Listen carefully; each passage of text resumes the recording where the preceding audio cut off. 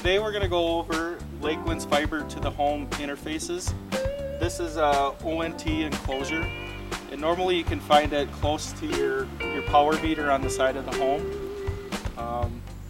There is a screw in the middle here, just a standard screwdriver, to open this box.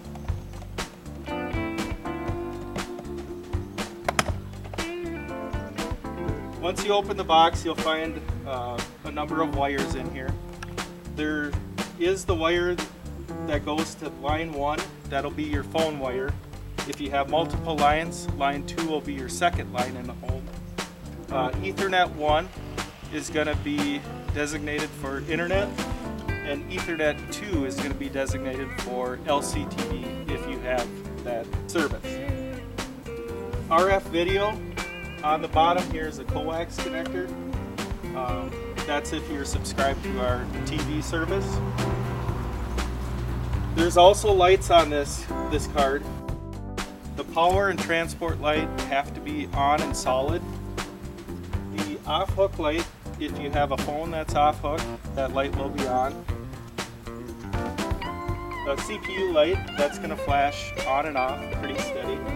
On battery light, if that light is on, your battery is on battery backup, so it doesn't have power to the ONT battery.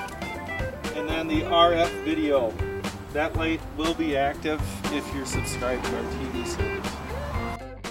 All you do to simply check the dial tone is unplug the test jack, take your test phone, simply plug it in, and check for dial tone. If there is no dial tone, call us and we can come out and troubleshoot. If you do have the dial tone, the trouble would be in your home. It's up to you to troubleshoot yourself, or we can come out and troubleshoot for you. When you're done checking, be sure to plug this back in. Line 2, if you have 2 lines, do the same thing. The Ethernet, you can just unplug the Ethernet cable. Plug an Ethernet cable in to test your internet. When you're done, just be sure and get everything put back in here. You'll hear the cover snap in 2 spots. And then also be sure to tighten this screw.